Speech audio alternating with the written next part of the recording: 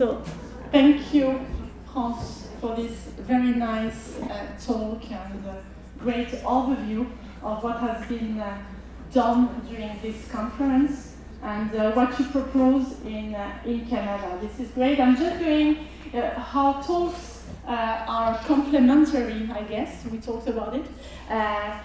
France had the great idea to do this quantitative analysis, if we can say so. And yesterday, with Marlene, I don't know where she is, if she's still here. No? We asked you to send us your brief notes of what you heard during oral sessions. So I have the same bias. And you very kindly responded to us. I received lots of emails and also paper-based notes. So thanks a lot. I did my best to summarize what you sent me, and I'm going to give you this qualitative analysis. And based on what you said, this is really complementary. Yeah, really, we like it. So I'm just going to fix this. So first of all, Canadian people used to apologize and French people are used to thank. So I would like first to thank you all. I hope, and we all hope in the organizing committee, that you enjoy this conference, and also our city. I know that for some of you it was the first time that you came in Lyon, and I hope it will not be the last time that you really enjoy this city and really enjoy the conference. We enjoy to welcome you, and we will be very happy to see you in Quebec or in other cities, but it was a great pleasure for us, so thanks to you all.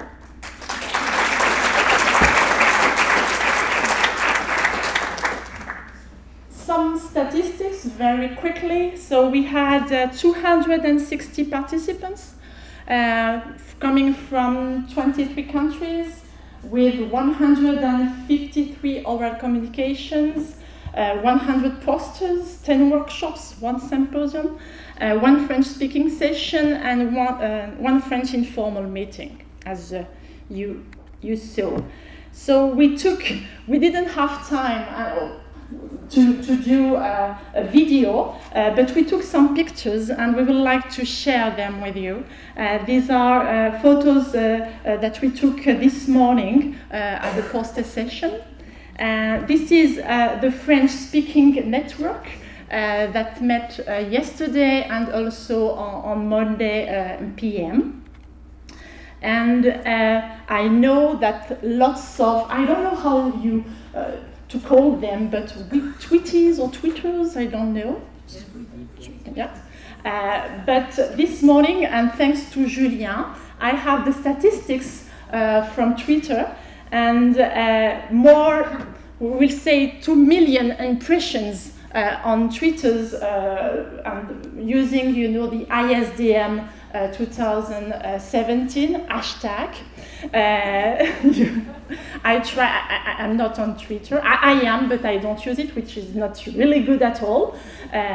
Please forgive me. But just to say that we have 263 participants and a top 5, Julien told me, exclusively feminine, with Holly, with Catherine Cerizet, with Giovanna Marsico, and no guys, no men. So feel free, men, to go on tweet and try to, maybe there is a kind of gender effect, I don't know, but maybe. So do not hesitate to go, but really lots of tweets, and this is really great.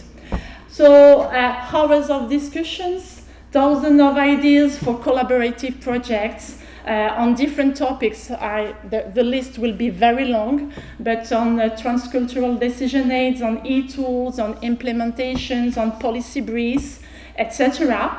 As France said an amazing and a great night at l'Abbaye de Collonges. And of course, sure, and we saw, and I was able to saw you. I was not able, and this is really a frustration for me, to attend to oral sessions because I was busy. But I saw your smiles, and it was really, really great for me. So thousands of smiles and official and non-official pictures of Lyon and you. These are some pictures of our great dancers. You will recognize yourselves, and this was really, really a great moment. There is also, and thanks to Juillet and his colleagues, some very nice photos that you took just, in front of the welcome desk. And you know that we decided to give a kind of present to the best picture, and so we decided who will be the best picture. Ta-dam!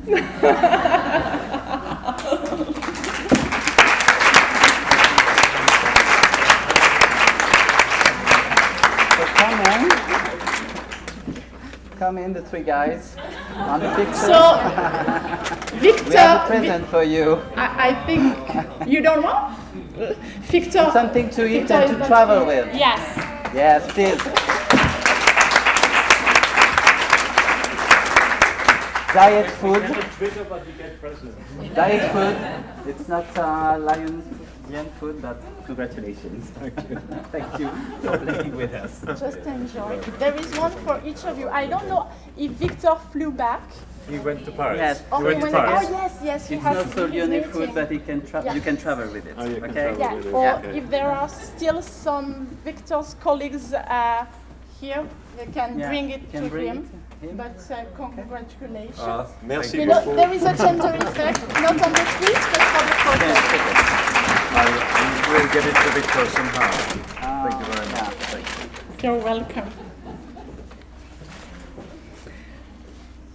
So we also received the special issues, and it was nice to be able to give it to you yesterday.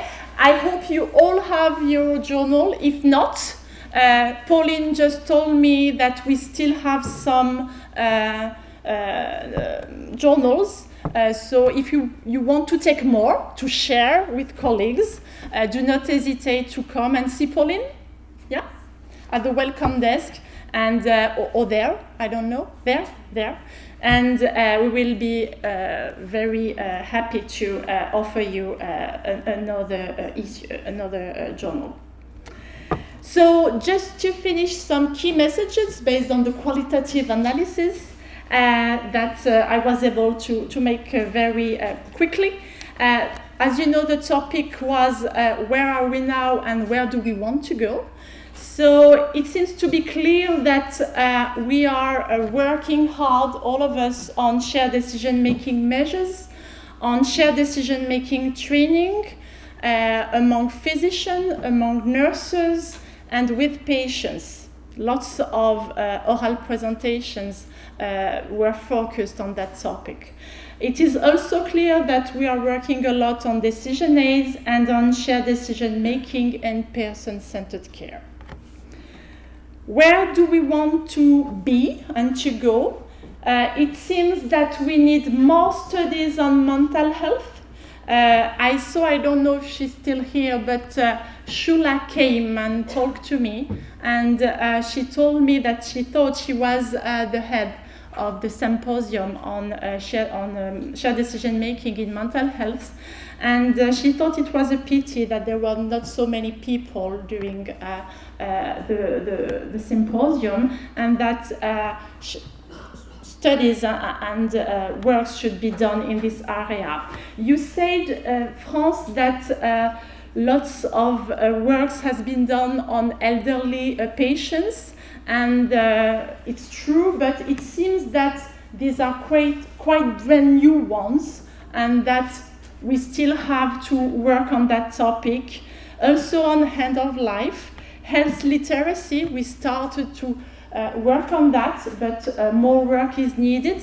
On clinical practice guidelines and shared decision making, we said it during plenary sessions, we should be more focused on the role of family and caregivers.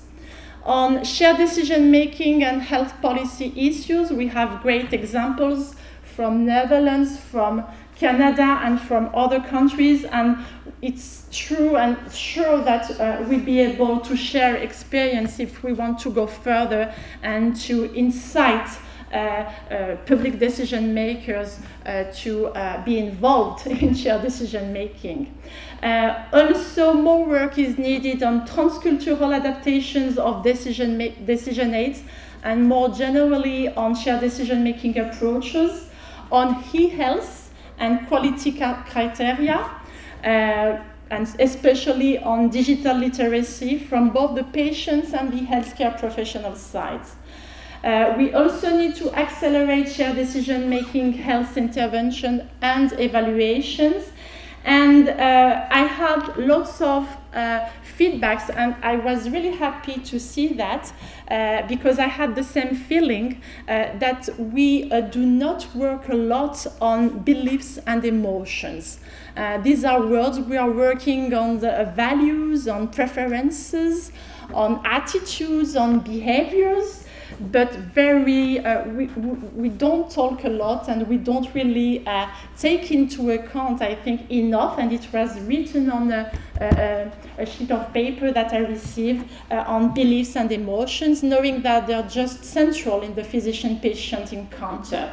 So the other key message based on all these points is that we should not forget the relationship, the complexity of the communication. We all say that during the conference, how complex it is to decide. We saw that yesterday within us, how to decide if we create an association or not, etc. So, and it was just, it's a simple issue. It's not a very complex one, but it seems to be.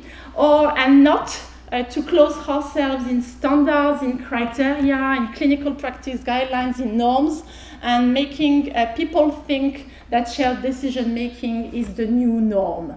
So, as Amiram said during the opening session, we should avoid any kind of premature closure.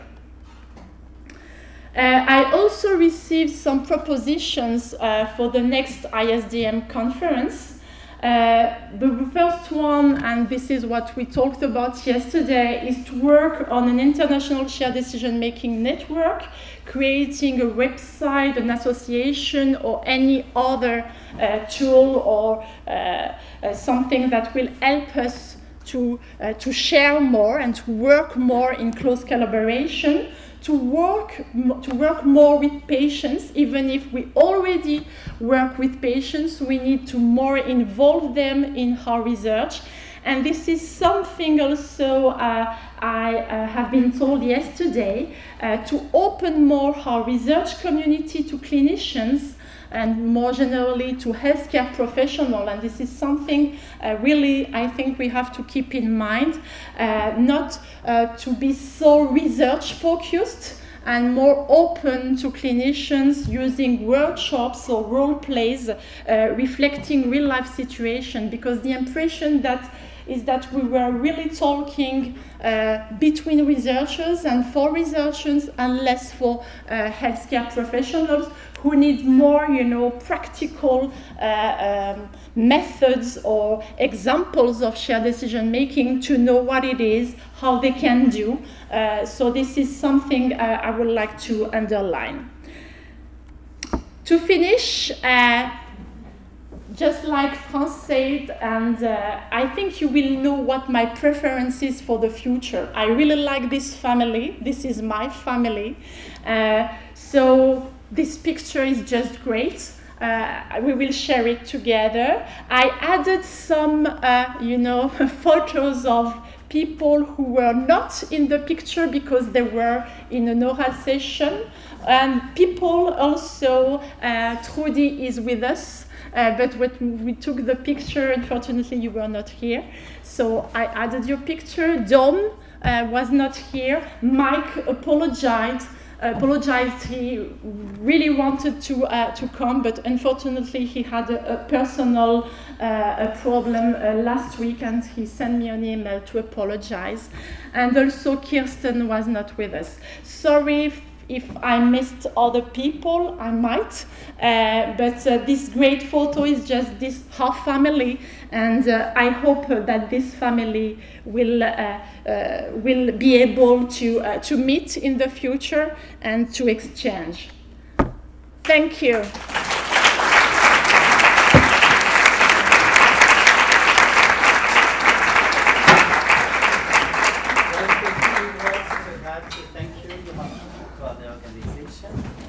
And Martin will also like, yeah. Yeah, just 1 second, Nora. Thank you very much again. I think clapping hands again for Nora would be the right moment now. Thank you very much, Nora. Really great.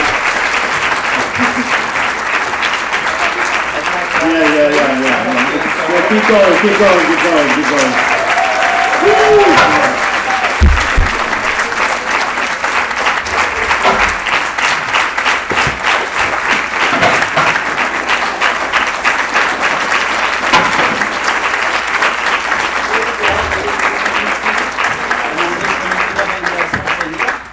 Just two words about our workshop, so the family here knows what we have done. We had an intense workshop at lunch for 1 hour and a half, as decided in the so-called founding group for membership and association. We had an intense discussion about the next steps to do, and we have probably a quite tight schedule because we think it could be wise and good for the group to have kind of written proposal for all of you in fall, so October, maximum November, to have something written with a kind of an idea what's the legal and financial issue of an association and so on. So we keep going. The working group has already separated in different working groups, so we will collect ideas and we will let you all know. And the second point was, it was already mentioned, for the next conference there was also discussion, and we are very happy that we had already an offer from Canada. And the idea of the group was to invite also other places to say, yes, we would be keen, or we would like to host a conference. So the next steps would be to circulate maybe an idea where to have the next conference, and decide together where and what's the best place for the next conference. That's what I want to report from the status of the group. Thank you very much, and that's it to you.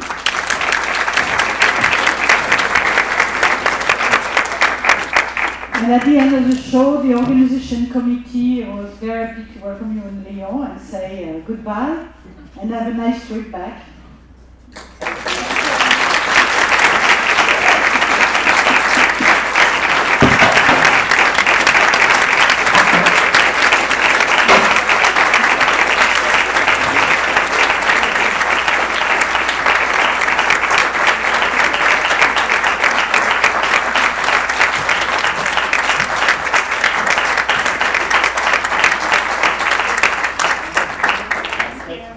Thank you, and have a safe trip back.